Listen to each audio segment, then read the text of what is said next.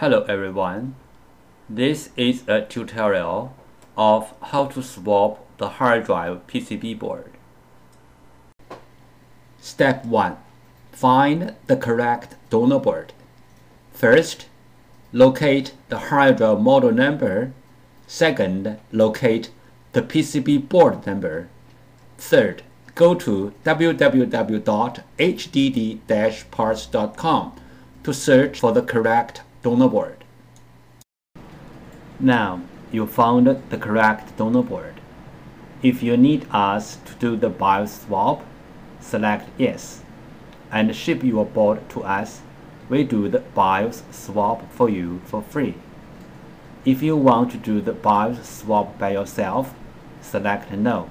We will ship the donor board to you directly. Step 2.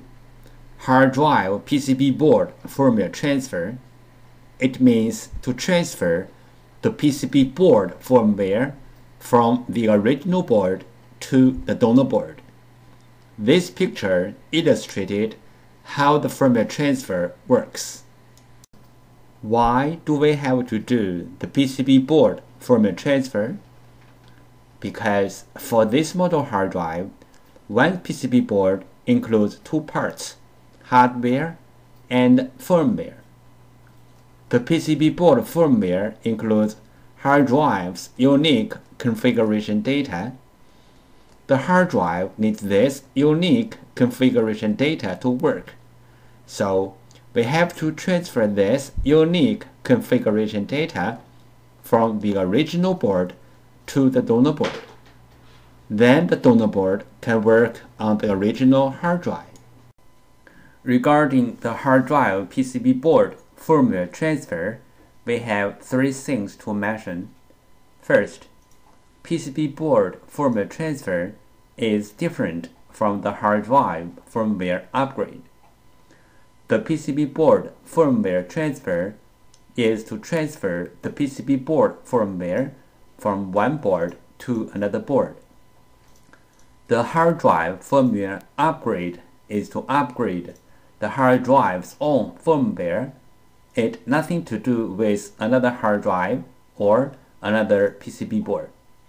Second, we can do the PCB board firmware transfer from the physically damaged PCB board, like burned, watered, or other kind of damage. Our PCB board firmware transfer success rate is more than 95%. Third, we do the PCB board firmware transfer for our clients for free. Thank you so much for taking your precious time to watch my video. Any comments are really appreciated. If this video is a little bit of help, could you please click on like to support me? Thank you again. Bye.